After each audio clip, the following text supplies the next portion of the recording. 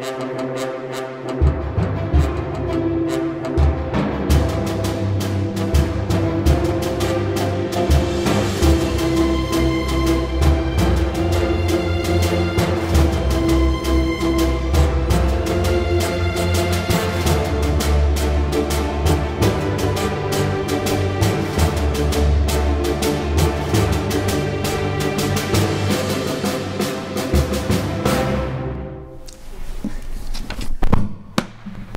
evening.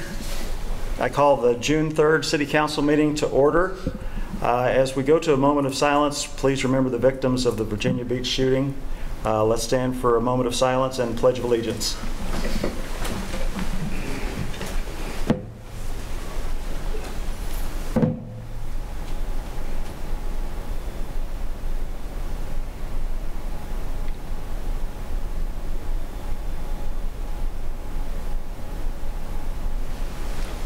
I pledge allegiance to the flag of the United States of America and to the republic for which it stands, one nation, under God, indivisible, with liberty and justice for all. Please be seated. I want to welcome those in attendance to tonight's meeting and welcome anyone who may be watching the video feed later on. As Mayor Pro Tem, I'll be sitting in for Mayor Ross tonight. Mayor Ross has been spending some quality time with the family and will return at our next council meeting on June the 17th. Next, we have the consent agenda. Unless there's any items that need to be pulled, we'll accept the motion for approval. So moved. Second. Roll call vote. Councilmember Kaler. Aye. Levesey. Aye. Erickson. Aye. Edmondson. Aye. Culpepper. Aye. Mayor Pro Tem. Aye. Carried unanimously. Okay. Item number 4 on the agenda next is the continuation of a public hearing regarding amendments of the city's Unified Development Code relating to medical marijuana. The public hearing was initially opened on Monday, May the 20th. We'll read exhibits and then we'll go to City Attorney Jackie Sumner for. The city has the following exhibit to enter into the record. Exhibit number 1, Council Information Form dated May 14, 2019 with attachments of Planning Commission memo, affidavit of publication, application with attachments, email from Chris White dated May 2, 2019, including 4 exhibits, MoCan Trade, proposed statement of fiscal impact, Missouri's medical marijuana implementation, special report, cannabis jobs count, and bill number 4668 approving the amendments. Exhibit number 1 was entered into the record on May 20th, 2019. And tonight we're entering exhibit number 2, Council Information Form dated May 29, 2019, and bill number 4671 approving the amendments. This is all we have to offer for the record. Thank you. I'm going to request City Attorney Sumner to review how we got here because it's a little abnormal to. Thank you, Mayor Pro Tem and Council. This is a continuation of a public hearing that began on May 20th, 2019, and I ask that the Council take notice of the exhibits that have already been offered and also take notice of the testimony that was given, and both of those are on the record from May 20th. The only item before the Council at this hearing tonight is a proposed amendment to Section 404.240E Downtown Development Code to add medical marijuana dispensary to the list of permitted uses in the mixed use and commercial building types. Thank you. Next we'll welcome Assistant Community Development Director Mike Malone. Go ahead. Thank you. As City Attorney Summer said, this is a continuation of the public hearing from May 20th. That portion of the original ordinance was separated and continued to tonight so that we would have the opportunity to review the proposal to allow medical marijuana dispensary facilities in the Downtown Development Code with the Downtown Review Board. Staff met with the Downtown Review Board on May 28th and presented the proposed code language, and the Downtown Review Board voted unanimously to recommend approval of the proposed UDC text amendment to allow medical marijuana as a permitted use. And in addition, the board further recommended to also allow medical marijuana testing facility as a permitted use in the Downtown Development Code. That is it from staff's presentation. I'm happy to answer any questions. Council, any questions for staff? Okay. Thank you. We'll go to the audience then. I guess anyone wishing to speak in support of? In support of? Anybody wishing to speak in opposition to? Opposition to. And no other council comments for the record? Go ahead. Just to give a heads up, it doesn't necessarily relate what we're going to be voting on today, but in that downtown meeting, there was a letter, and they did state that they, at some time down the line, would like us to look at reducing the buffer down to anywhere from 0 to 300 feet. So I just put that out so for your information, that those that didn't attend that meeting, that make you aware of all that. Okay, thank you. Mayor Pro Tem? Yes. And just as a point of clarification, I think I know the answer, but this does not influence at all the previous buffering that we had approved on the 20th. That is correct? It doesn't. Only the permitted use is before the council tonight. Thank you. Okay, thank you. Was the council member Thank you. Edmondson, was that in reference to 300 feet for all of it that they were talking about? No, just for the dispensary. The discussion was about dispensary and just within the downtown area. Okay. Mayor Pro Tem. Yes.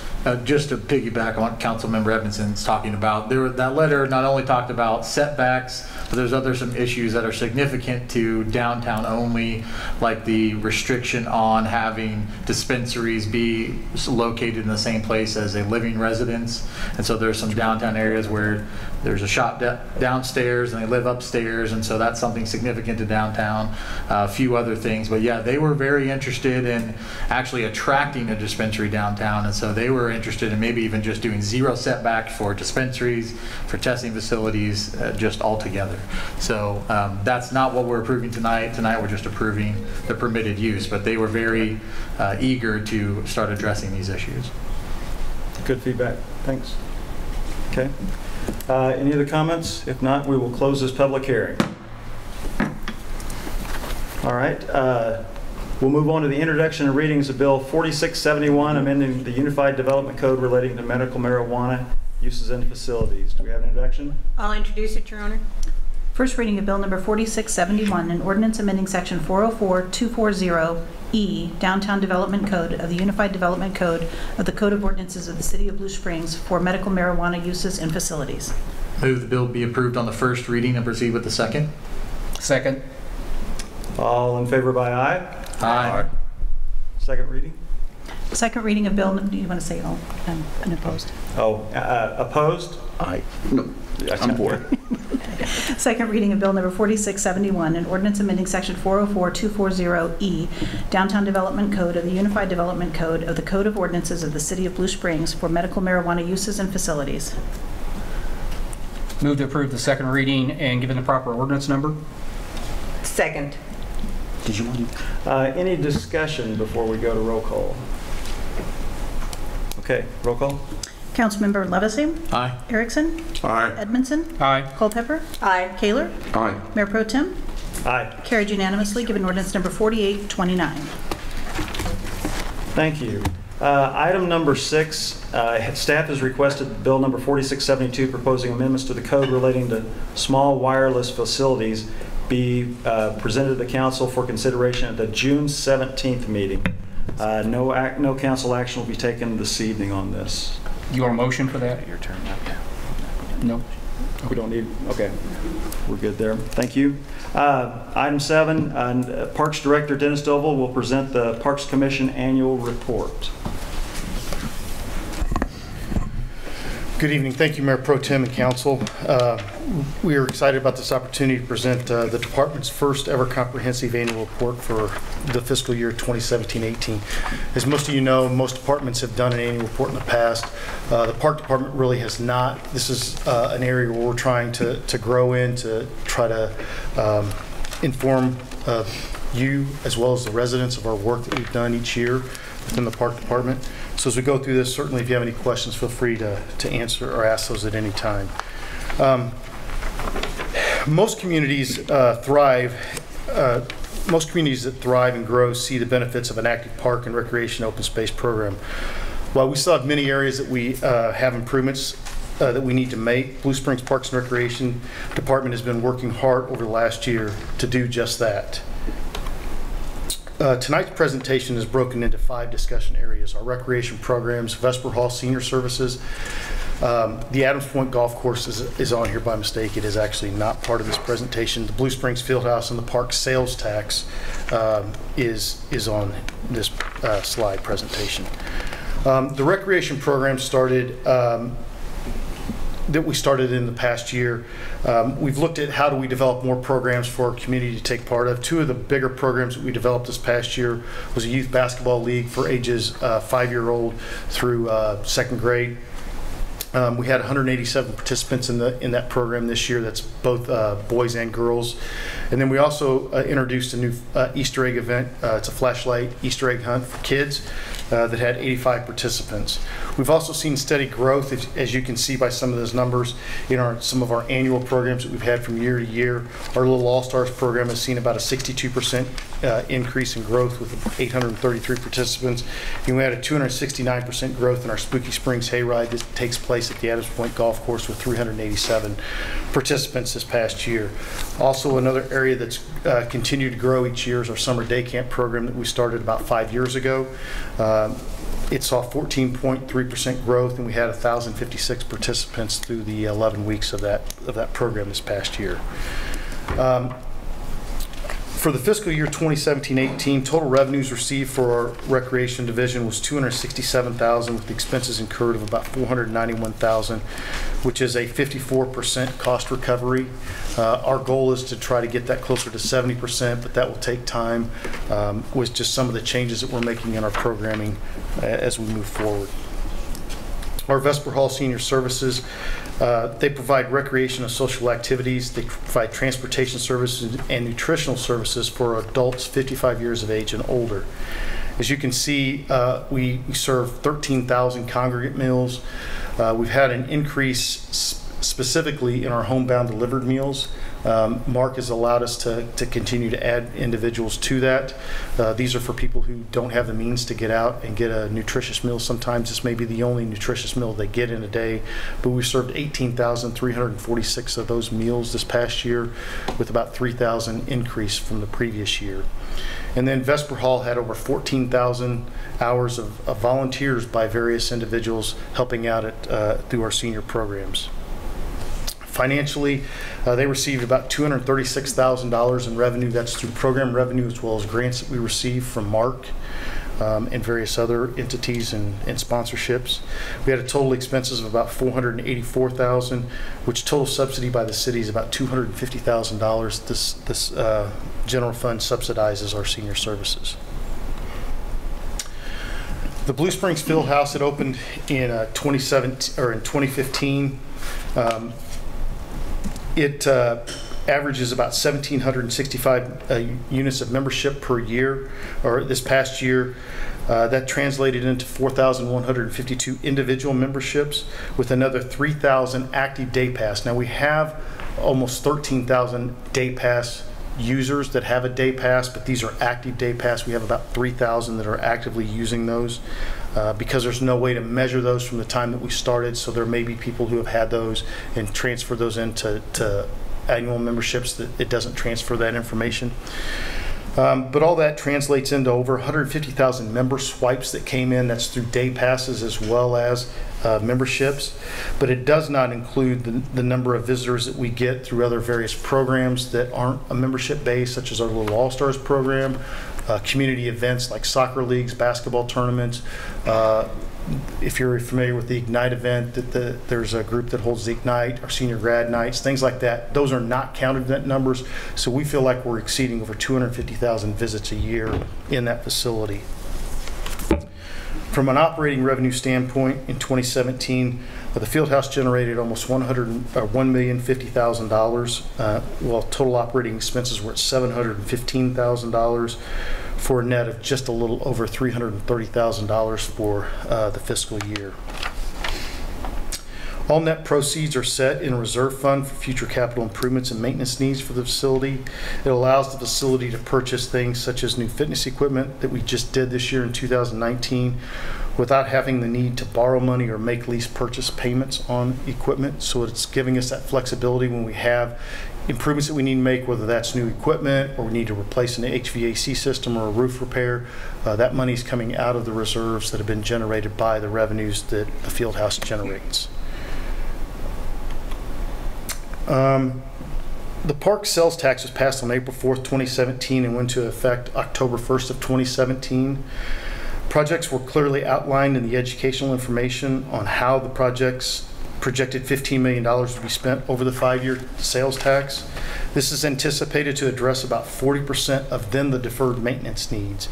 Each year that goes by, of course, we're adding more projects or more items to that list as our infrastructure continues to age. So while we're addressing those needs, we continually will have more that will come on there. For 2018, most of you are familiar with some of these projects that we were able to do in 2018. Rotary Park Playground, the Ward Park Playground. As I kind of go through some of these, you'll see some pictures here. This is the before and after of Rotary Park. The before and after of the tennis courts here at Blue Springs Park. We also did the same thing at the Pink Hill Park tennis courts. And of course, Ward Park Playground was improved as well. We also did improvements to Adams Point Golf Course with some improvements to the bunkers as well as to the clubhouse roof and some trail work that we did throughout Blue Springs. For projects this year in the 2018-19 budget, the Woods Chapel basketball court, that project is almost complete to date. The Blue Springs Park restroom facility has been put on hold as we are trying to work with an architect to design restrooms that we'll be using throughout all of our parks as we address restrooms, so there's consistency in those. The Baumgardner Park baseball field has been completed. Both trail work has been completed, and some of the projects at Vesper Hall have been completed or are in the process of being constructed right now, such as painting. There's been new flooring added to the Vesper Hall. We're working right now on getting doors replaced in that facility. But the big project this year, of course, is Old Mill Park. As many of you probably have been hearing about, the community is really excited about Burris Old Mill Park. We have basically hired an architect. They went in and redesigned it. We're creating some differences in that park with a one-way road that loops all the way around. So instead of having to go to a dead end and back out and come back out the same way, you'll be going right through this park and all the way around, kind of counterclockwise through the park, which will give us better traffic flow. It's also created more parking. And of course, this is the design that has been being constructed over the last 6 months. These are just some before and after pictures here of the park itself that you can see. Before we had some worn out facilities, some tired looking facilities. And now today, this is kind of what is going on down there. This was about 3 weeks ago. We're a lot further along than that now, I can tell you that. And excited about what we're going to be able to provide our community here in the next, hopefully, week and a half. So kind of going through this pretty quick.